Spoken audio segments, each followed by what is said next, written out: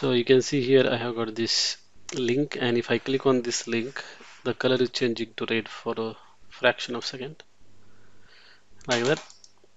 So if you want to avoid that, what you can do is that you can give the color to the link. So to fix that color issue for the links, you can set the color CSS property for the link. So you can see here I'm using this color property, and then here you can give any color that you like, and then what will happen is that color will not flicker, it will be constant.